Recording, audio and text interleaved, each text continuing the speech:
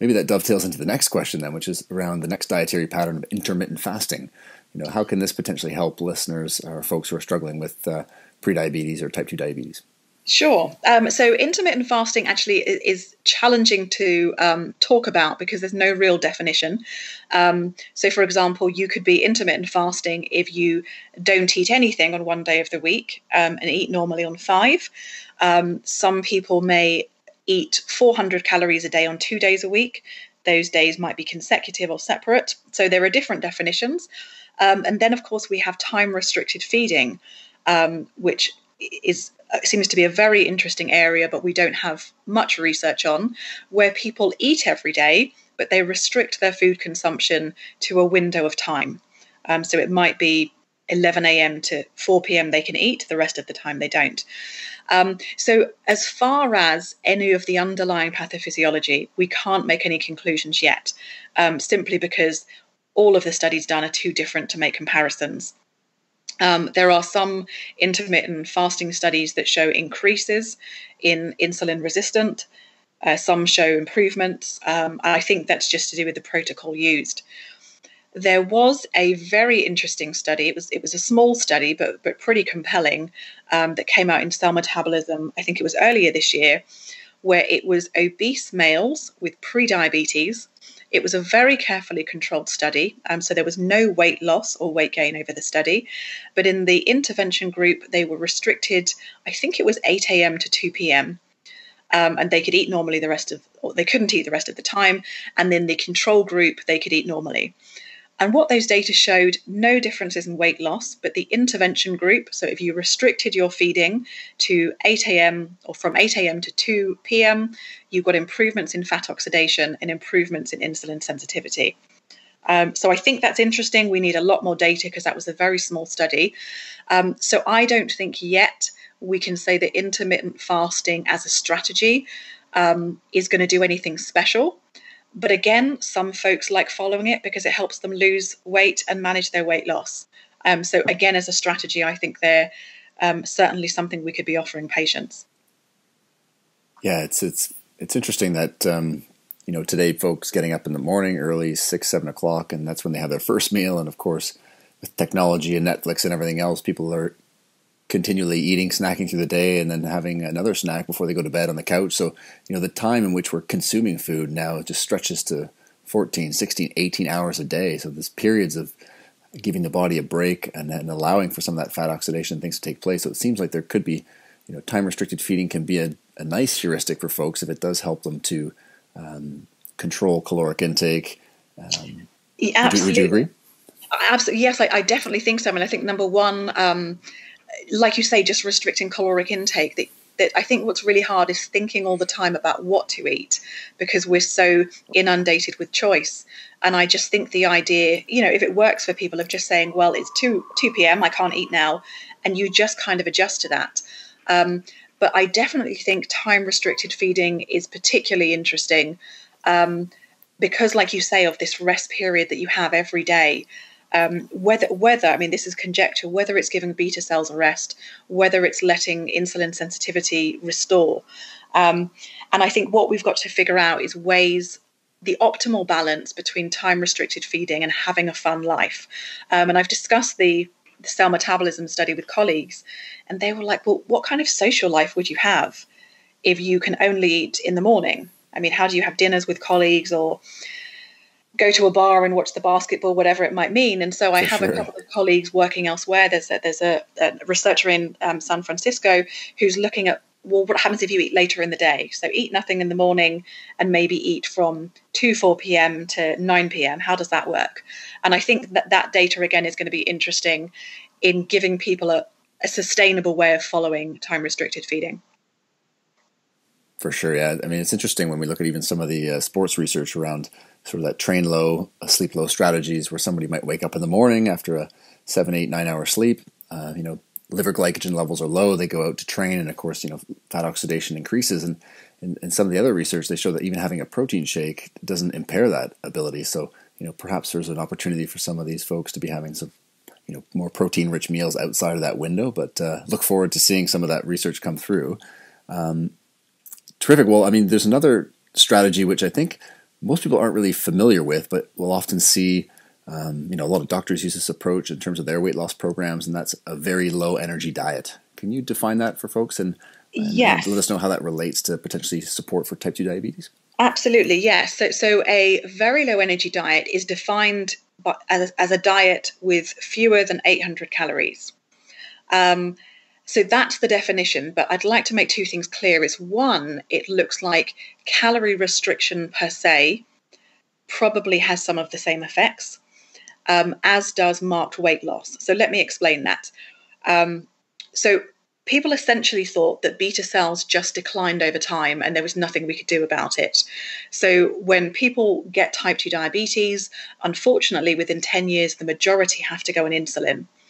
And so it's always been thought that regardless of what you do, whether you give metformin, whether you give any other medications, people are going to end up on insulin because the beta cells failed. Then bariatric surgery came along. So this is the gastric bypass. And what was observed was that people with type 2 who underwent this surgery got totally normal glucose and could come off their medications within 24 to 48 hours.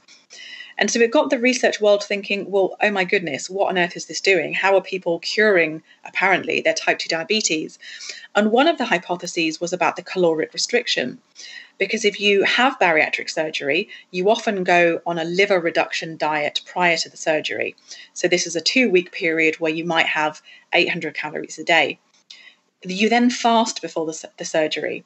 After the surgery, you can't eat properly. You go on a clear liquid diet where you're having 200-300 calories maybe, and then you gradually start increasing your food intake. So there's a long period where you're essentially, we can even call it semi-starvation.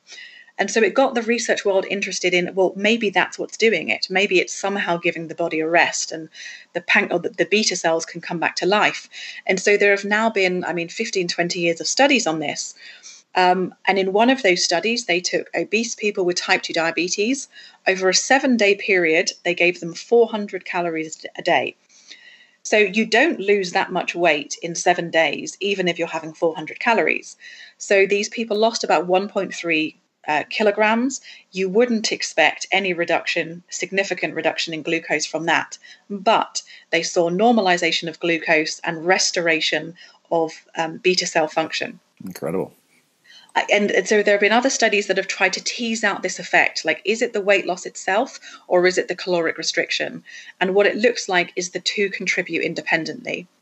So what people are trying to do now in primary care, we had the direct style study that came out last year where they put people on, it wasn't strictly a very low energy diet because people were on about 800 to 900 calories. They followed this diet for a period between 2, 3, 4 months. It was quite individual. Once people met their target, they then transitioned to food intake and were aiming for weight loss maintenance. And in that study, it was people of type 2 diabetes of short duration, but 86% of people who lost 15 kilograms or more got remission of their type 2. So it certainly seems that massive weight loss, and it needs to be certainly above 10 kilograms, can get remission of established type 2 by restoring beta cell function. But this, unbelievably, has not been tested in pre-diabetes. And I think it should be because most of the data shows, and this is true of bariatric surgery, the longer you have type 2, the less likely you are able to get remission and the less likely the beta cells are able to wake up. Now, of course, pre-diabetes is early type 2. So I would bet my house, frankly, on a very low energy diet type intervention, really restoring beta cell function in people with pre-diabetes. Yeah, that's fascinating stuff. And, of course, when we start to implement some of these strategies that are terrific in the short term or in a supervised setting, how do we shift clients over into establishing that habit, that routine of a new dietary approach? Because, as you noted in these trials, dropout rates are a real problem, right? Anywhere from sort of 30 to 50%. So how do you think we can help people sort of transition into a plan that suits them, even if we're using some of these more aggressive strategies like some, very low energy diets initially? Sure. I mean, first of all, let me reiterate the great thing about prediabetes, and we don't fully understand why this is there is a legacy effect. So if you lose weight and then regain it, your risk is still lower than had you never lost weight at all. So this is a message I always reiterate. Great news for clients, for sure. Absolutely. Yes, absolutely. Obviously, the longer you can maintain weight loss, the better. But you're absolutely right. I mean, the whole holy grail in weight loss and obesity is successful weight loss maintenance. And this is really where personalization is key. And also in the context of these trials that we have. So in the UK, we have the NHS Diabetes Prevention Programme. So it's a formal programme. People sign up for 9 months. And basically what the data shows is the more face-to-face or individualized support you can give for the longest duration, that's what predicts successful weight loss maintenance. So there has to be a lot of support. And it's worth mentioning in direct. So this was done in primary care. People lost on average 15 kilograms. They were able to maintain that pretty much for 12 months, but they were seen individually every 2 weeks, every month by a qualified person. And that's how formally you get good weight loss. Nevertheless, there is a lot of encouraging data coming through from remote style options. So we had Verta in the US. That was a study, or it was a program, but they've produced data on it showing that a ketogenic type approach with lots of quite frequent even daily support to follow a ketogenic diet seems to be really effective. In that study, it wasn't randomized, but people lost 15 kilograms. Some people, or actually nearly half of people, came off their insulin completely. So that looks to be an approach that can work. In the UK, we have data coming through from a digital diabetes prevention program. So this is basically the same program that's delivered in person, but it's delivered via an app and via the web. That seems to have pretty good results, and especially for younger people. So I think there's no right way of doing this, and there's certainly no magic pill. Unfortunately, right now, the majority of people who try to lose weight will regain it within 5 years.